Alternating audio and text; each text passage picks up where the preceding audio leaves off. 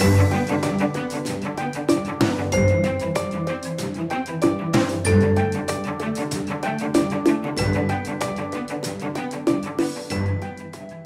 hello everyone. Welcome to Winning Women Wednesday with Lady Renee of Transformation Community Church. Thank you all so much for tuning in today, and I pray that all is well with each and every one of you. Well, today I just stopped by to encourage us to look in the mirror. Amen. So listen, how often do we look in the mirror? And I would venture to say at least once a day, we all look in the mirror just to make sure that we're presentable, right? And then so there's some, though, probably none of you guys, but some people that you may know, right? There's some people that look in the mirror to admire themselves. Amen. They look in the mirror to admire themselves. They want to check out and see if all the work that they're doing at the gym is actually paying off, right? How good that they're looking, right? Maybe a new hairstyle that they're rocking to see if it's fitting them better than the last one or what have you, right? And so, but on the other side of that, though, you do have some people who look in the mirror and they look in the mirror and they feed off of their insecurities. And I'm pretty sure we probably all have been both of these people. Amen. They feed off their insecurities. And so they look in the mirror and see themselves as too short, too tall, too skinny, too fat, too light, too dark, right? Not pretty enough, whatever the case may be, right? And so you see, the mirror is not just another household item, right? It's something that affects us internally as well as externally. So when we look good in the mirror, we feel good, right? And so how many of us, though, or feel confident or proud when we look in the mirror, we can see that all that work that we've been doing, right, when we're exercising in the gym, hitting the gym hard, then we can actually see that the work is paying off, right? So we feel good. We're confident. We're proud. We feel good, right, because we look good. Amen. But then we have some. How many of us that look in the mirror and feel ashamed or unhappy, right, because of what they see in the mirror? Now, with all that being said, I would like to, I believe that we can look at the Word of God as like a mirror. Amen. So when we look in the Word of God, called the Bible, obviously, we have to begin to answer or ask ourselves questions such as, am I a doer of the Word, or am I just a reader or hearer of the Word? Amen. Am I a faithful believer to the Lord? Am I a good and faithful servant to God and His kingdom, right? Do I seek first the kingdom of God?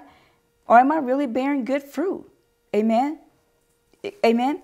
James 1:23-25 says, anyone who listens to the word but does not do what it says is like someone who looks at his face in a mirror, and after looking at himself goes away and immediately forgets what he looks like. But whoever looks intently into the perfect law that gives freedom and continues in it, not forgetting what they have heard, but doing it, they will be blessed in what they do. So notice Scripture says, the Bible says that if you listen to the word and don't obey, it's like glancing at your face in a mirror and you walk away and you immediately forget what you look like. You see, when we look at God's word and apply it to our life, the mirror, which is the word of God, right, in this case, will begin to show us, right, that we have some pride. We have some things that we need to deal with, right? We have some pride in our hearts, right? We may have some unforgiveness or some anger, some jealousy, some envy, or whatever the case may be, right? And so the mirror, the word of God, it reveals where we fall short and where Christ can make us whole. So the mirror, again, which is the word of God, it also reveals the beauty of Jesus Christ, but then it also reveals the harsh reality of sin, right? Amen.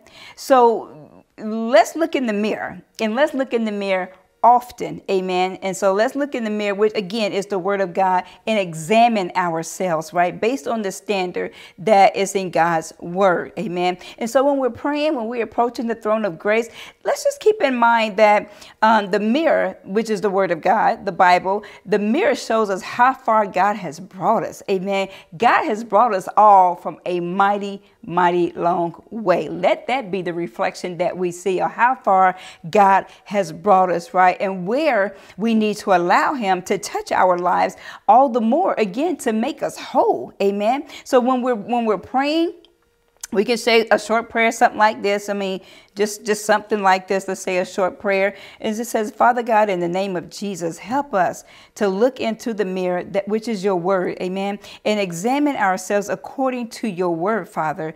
Lamentations 3:40 says, let us search out and examine our ways and turn back to the Lord. Lord God, in the name of Jesus, I pray that you help us to see the areas where we compromise, Lord.